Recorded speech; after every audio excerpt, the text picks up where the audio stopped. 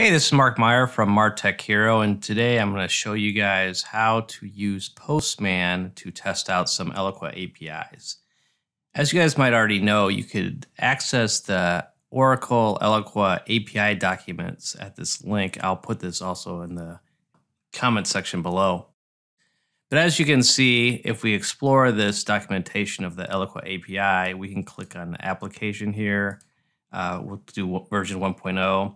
And let's just take a look at things we could do. For example, under contacts, we could retrieve a list of contacts. We can create a contact. We can delete a contact, all with this API. If we look at custom objects, we can create a custom object, retrieve a list of custom objects. As you can see, there's a lot we could do with the API. But how do we do that? So Postman is a great tool to do this with. To go to Postman, we're just going to simply go to postman.com. And if you don't already have this installed on your computer, just simply click the appropriate download link here and download the program and then install it. Okay, once you installed Postman and open up the application on your computer, it's going to look something like this.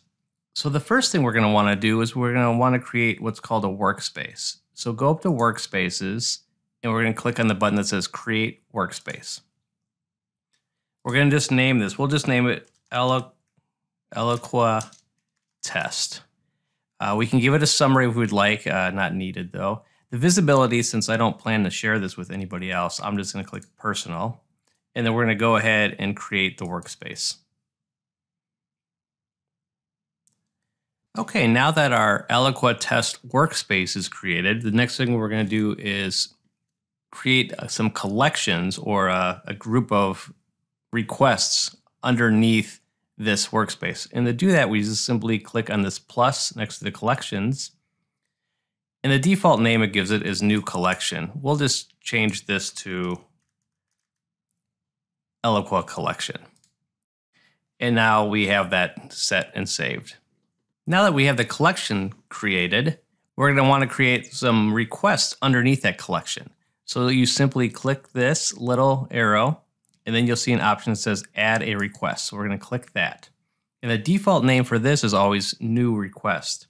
The first thing we're going to try to get is just determine our Eloqua base URL that we should be using for our particular instance. So for this request, we're just going to name it base URL. Before we put in the actual get address that we're going to use for this API call, we're going to have to authenticate our user for this call. So we're going to click on authorization. And for this example, we're going to use basic auth. And as you can see, it populates for a username and password that we have to enter here. For the username, it's just simply your Eloqua company name or the name you log in, what instance you're logging into, with a backslash and then your username. So for example, Martech Hero /Mark.Meyer. And then the password is the password you use to log in. Once we have that inputted, we're going to next go to this headers tab. And as you can see, it added the authorization key here that we just created. You can keep all the keys and values that are already listed unchanged, but you will need to add one line since in this example, we'll be making requests to the application API. So in an empty key field, like right here, we're going to type in the field type. We're going to type in content type. And for this, since we're doing an application request, we're going to type in application JSON. So it appears like this. This is all the setup that we will need to do in Postman. So we are now ready to send a request. Like I mentioned, the first thing we need to determine is our Eloqua base URL. So to determine this base URL, we're just simply going to perform a GET request on the address https://login@eloqua.com/ID. Then I'm going to hit the send request. And then as you can see here, it's sending the request. And it returns this information down here in the body. So if we scroll down, you're going to see under something that says REST, two things, standard and bulk. For this exercise, we're going to be using the standard API. So we're going to want to copy off this base URL. Note that this P04 part of this base URL just signifies which pod you're on in Eloqua. Eloqua supports multiple data centers, and each has their own unique domain name, but Eloqua refers to these as pods. So for example, if your Eloqua instance is on pod 1, this base URL would just simply be secure.p01 instead of 04. We now are ready to do our first GET request call of some data from our Eloqua instance. First, what we want to do, let's save this base URL request that we created by just simply hitting save up here. Now, if you go over to this section where it says get base URL, you'll see 3 dots. Just click on those dots, and we're going to duplicate this. So it's going to copy all the settings from the previous one and just call it base URL copy. For this example, we'll just change the name and we will call it Eloqua requests. Okay, and it just changed this to Eloqua requests. Next, we're going to copy that base URL we got from the prior step. So in my case, it was this. And now we're going to want to figure out what API endpoint do we want to call. To determine what endpoint we want to call, let's go back to our API document on the Eloqua website. And we're going to click on application. We'll use 1.0. And let's see what endpoints are available for contacts. Okay, we can create a contact, delete a contact, retrieve a certain contact, retrieve a list of contacts. Let's retrieve a list of contacts. So as you can see over here, it says this is to retrieve a list of contacts. It uses the GET request. And here is the endpoint. So we're going to copy this and copy that endpoint into here. So I had my base URL, the secure.p04.eloqua.com/API/REST. And the endpoint I just copied onto it was 1.0/data/contacts. So now we're going to send this request. And as you can see, it's sending. And then down here, you can see it returned the contacts that are in this database.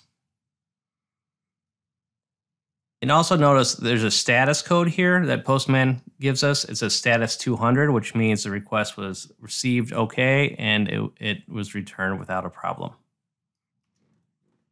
Now, instead of just getting a list of all the contacts in the database, let's try something different. Let's try to create a contact, a new contact, using this API.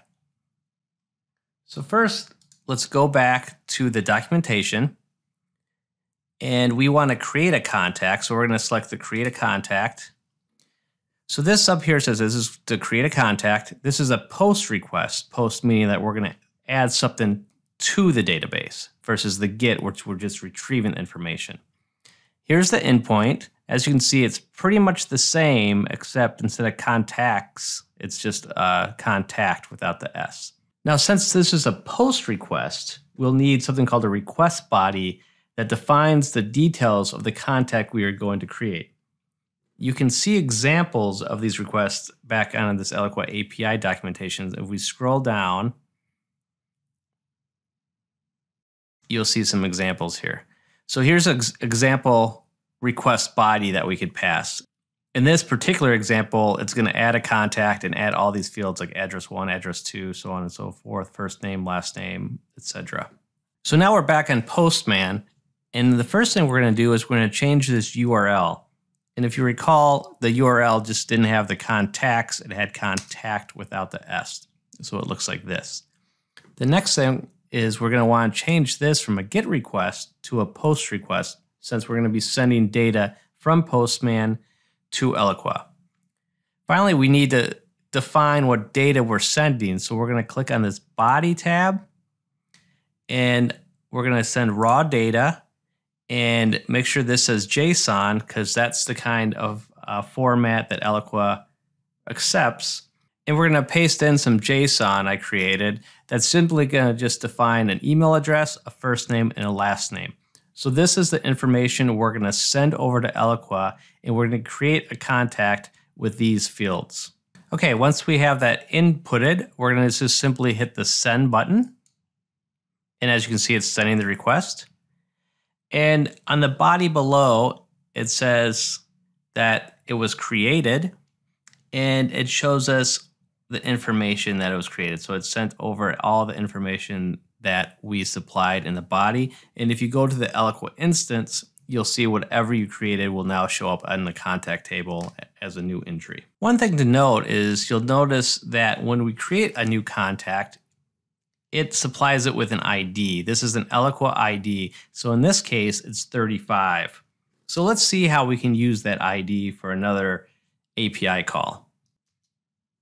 Okay, I'm back on the API document of the Eloqua API, and let's see if we can retrieve a contact. So I clicked on this retrieve a contact, and this is a GET request. And as you can see here, it gives us the endpoint, which is data/contact/ and then an ID parameter.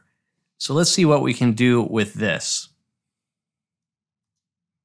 So back on Postman, we're going to just try to add this variable 35 as the ID. And now this is a GET request.